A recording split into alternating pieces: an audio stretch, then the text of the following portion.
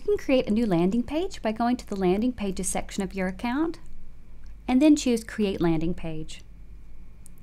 From there, you can browse through all the different templates you have available. So they're going to be organized by the goal of the page, whether it's specific to signups and registrations, or maybe that's featuring more prominently some downloads or some videos. You can browse through all of the templates you have here, or view all of them, of course, at once. And you can also build one from scratch if you want to put the elements together yourself and customize the design in that way. Let's go ahead and choose a template that we'd like to try and customize for this example. So I'll choose this one. So we need to give it a name. This is internal, only you'll see it. So I can do, new school signups as an example. So you can see the template in a little bit more detail here, as well as the thank you page. So the page that everyone will see after they submit the form on this particular page. So we'll click Next Step. And this will load the landing page editor. And so we'll be able to see here that on this top menu bar, we've got some options I'll quickly go through. And so variant A is the main version of the page, and because you can create multiple variations of the page if you want to run some A/B tests to be able to see, which version, performs better for you.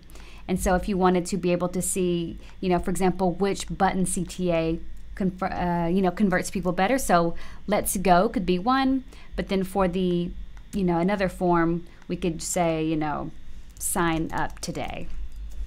And so we'd be able to test, for example, which page gets us more signups, and we could be able to surmise, which kind of wording is working better with our audience or not.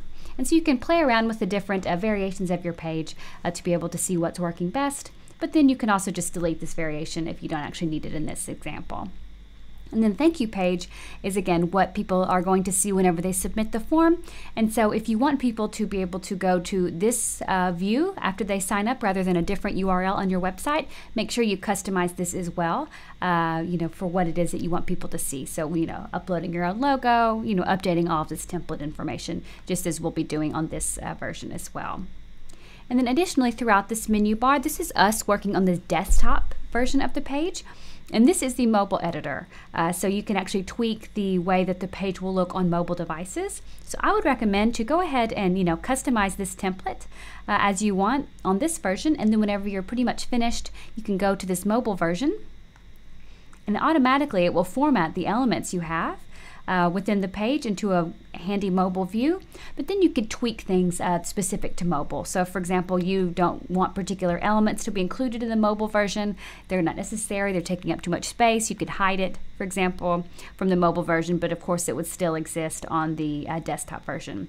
And so these minor tweaks you do won't necessarily change things for the desktop version, but if they do, you'll see such indications here that you want to see how this has affected the desktop version. So this is something I would recommend doing when you're pretty much finished with the overall customization of the page.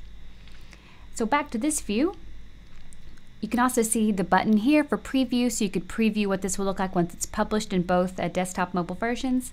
Access the HTML code. This settings gear is where you can add the meta title and description, but you'll also have an opportunity to do that in the next step as well. And you can upload an image, for example, a thumbnail, which you want people to see whenever they share this URL of the landing page somewhere. And of course, you can save it, save and exit, or save this as a template along the way. And the next step is whenever we're finished actually customizing this design and this page, and we're ready to configure all the final settings. This menu bar here is all of the design and page layout elements that we have available for us. So this is going to be what's called a section right here, because the page is laid out within the editor within sections that we can see kind of horizontally here. And so if you want to add another section to this template, all you need to do is drag it and drop it, and then you can see this blue highlight that indicates that it's being added here. And then you'll be able to add additional content within this page template, or simply delete it. You'll be able to see that you can expand existing sections of the page, or change the size of them as well. And so managing your sections and the layout of your page is going to be really helpful as well.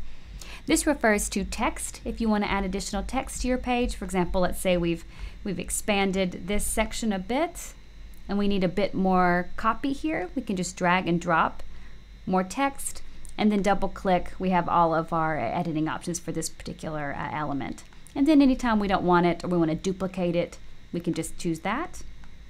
this little trash can to get rid of it. This refers to the image, so you can add additional image to your landing page. Give ourselves more space by dragging and dropping, and then simply choosing to edit it or replace it as you would like with your own image. You can add another button if you want. And you could actually add a button that anchors to a particular page, a section on this page, which is pretty cool. And so since the page, as we saw, is laid out by those horizontal sections, if you want, let's say, for example, you have a horizontal form on the very top section, and you want this final button to say, sign up now, you could actually, link it to section 1. And so that whenever someone clicks this button, it automatically scrolls up to this section 1 here, for example, where they could play a video or submit the form. So that's a very handy little tip to know. Or of course you can just, link it to a specific web address if you want someone to go to a particular page on your website, for example. So that's a handy thing to know. This is where you can choose from the different forms. All of the templates, of course, do come with a form on them already that you can customize by adding additional fields to them if you want. So you can edit the form that's already on the page, or you can drag over another form, or if you'd like to actually implement a pop-up form, we can just put it right here, for example, drag it and drop it, and then we can choose from an exit pop-up or a standard pop-up sign-up form, download form, so you can see the additional options you have. So you could choose an exit pop-up. In addition to this standard form we have here, we could also have an exit pop-up that comes up if someone is attempting to leave, just to say, hey, wait a second. And then you can customize this form just like you have the other options as well, and set up the settings for that as well. So that's how you could actually add a pop-up form or an additional type of form to the page. These refers to shapes, so just graphic elements if you want to be able to add those to the page. This is a very cool option, which is the countdown timer. So if you want to, increase some interest and urgency for whatever it is you're offering on this page, you can simply select a countdown timer to count down to some specific time, date, and time zone, and be able to, increase some urgency for whatever it is you're offering on the page, which is pretty handy as well.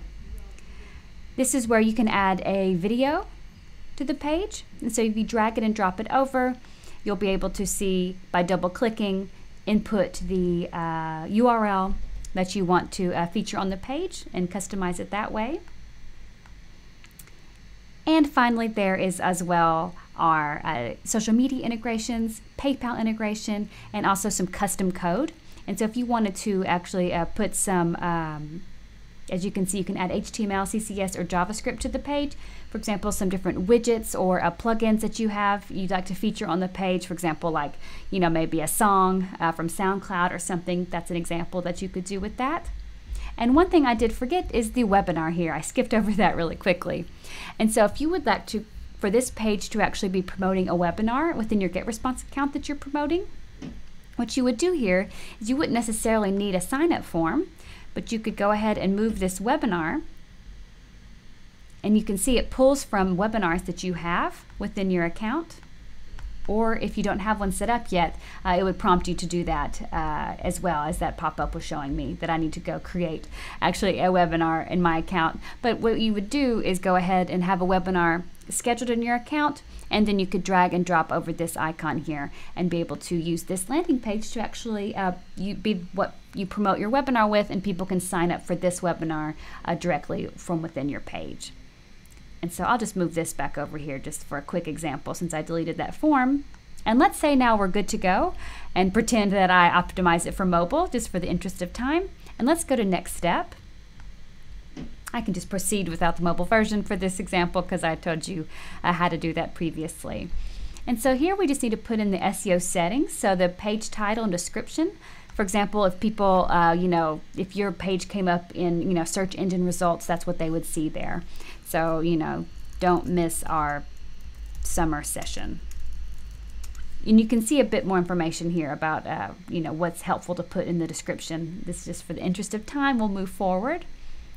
And you set up the landing page URL settings. You can use a GetResponse subdomain if you don't have your own domain, or you don't want to use your own domain for this instance, or assign your own domain. And so you can see that I have one that I haven't verified yet as just an example here. And you can add a new domain just like this.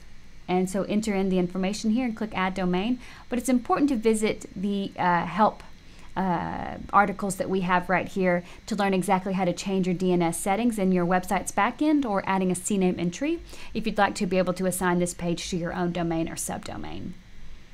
Finally, you can configure the subscription settings, and so which list in your GetResponse account should these people be added to whenever they submit the form that's on your that you've included on the page, if you want confirmed opt-in enabled or not, if they should be added to a cycle, the autoresponder cycle whenever they sign up or not, and then again that thank you page.